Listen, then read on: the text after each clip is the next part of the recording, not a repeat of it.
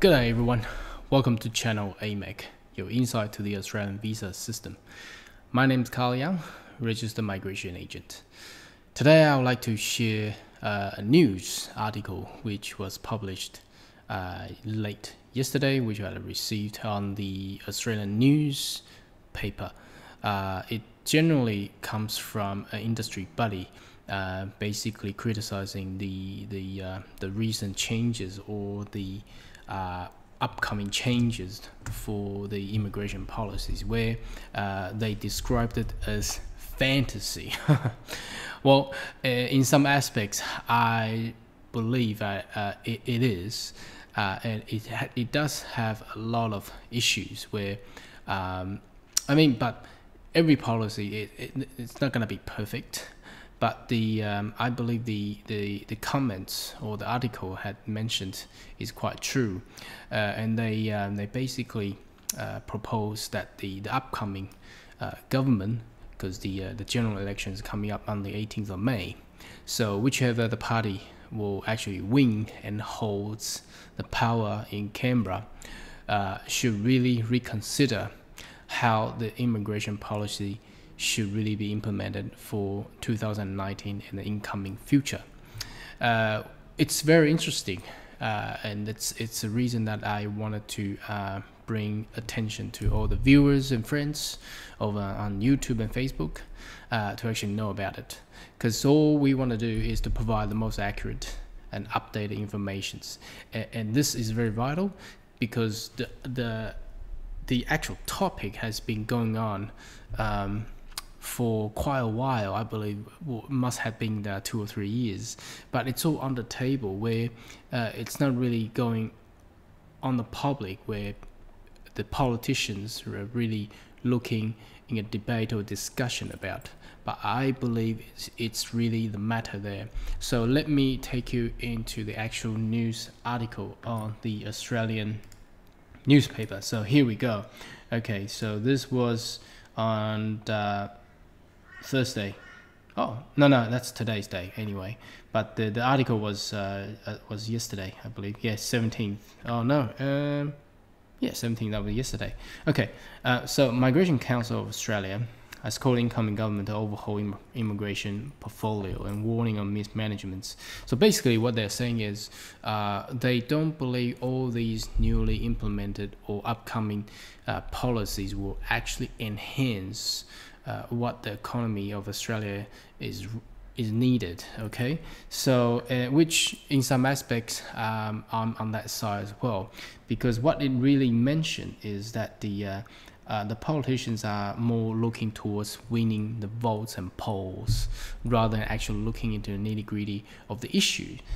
For instance, the reduce of the migration level does matter, because it will really and significantly affect the economy of Australia, which over the past few years we have seen.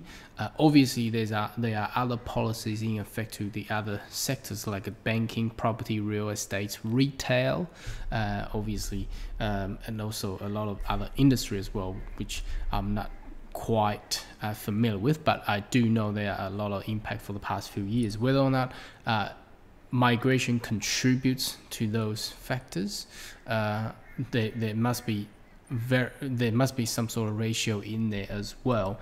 Okay, now another thing is they basically mentioned about the backpackers and the students here.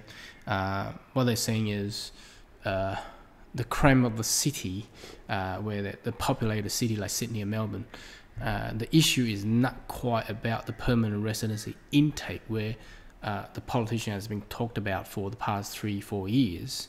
It's more about the international students, numbers of international students, backpackers, travelers going there. Okay, temporary visa holders there.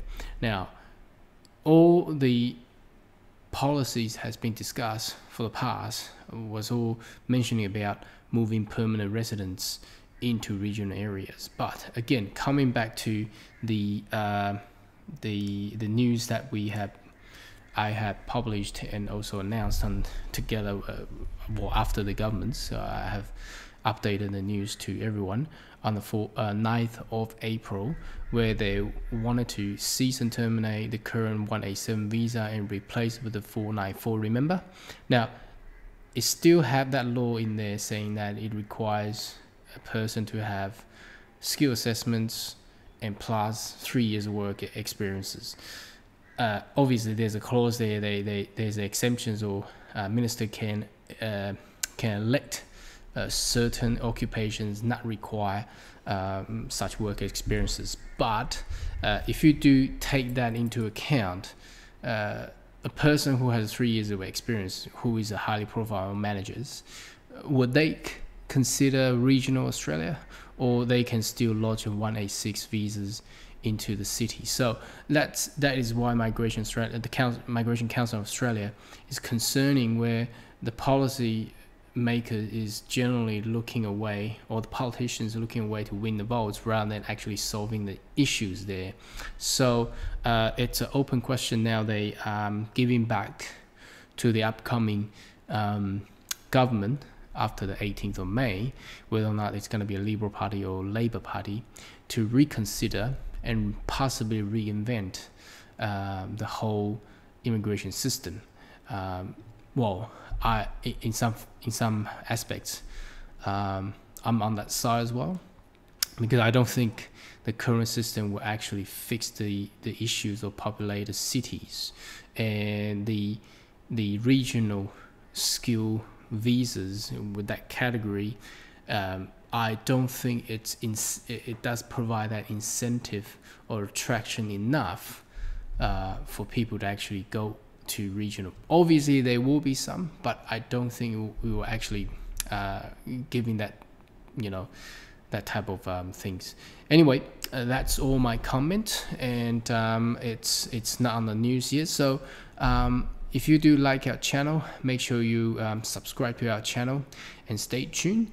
I believe the upcoming month, all the way towards 18th of May, will be a very exciting period where there will be a lot of announcements whether or not they want to win the vote, or they're actually looking to change and make Australia a better place for migrations. Anyway, that's all for the news today. Thank you.